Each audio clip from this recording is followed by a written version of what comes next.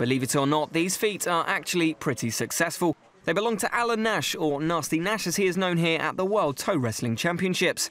He's won 11 world titles to date. Toe wrestling was founded as a sport in 1976, when patrons at a rural English pub in Derbyshire searched for a sport that Britain would excel at. The decision was made to invent one, and so toe wrestling was born. I just love the fact that this is the one sport that England always win at. We get hammered at everything else, we get the odd win now and again, but this time you're guaranteed it's going to be an England win, especially while I'm around. It's a bit like arm wrestling, but with feet. There are 2 people in each bout, and each is the best of 3. Nasty Nash found himself in the final once more, defending his title against a man he had previously beaten in the final over a decade ago. He out-toed Michael Grimbo Grimmett yet again and claimed his 12th world title.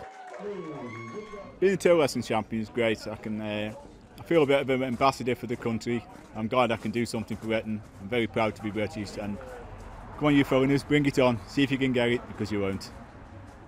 After Nash's success, a lady called Tracy Tippitoe took the women's title.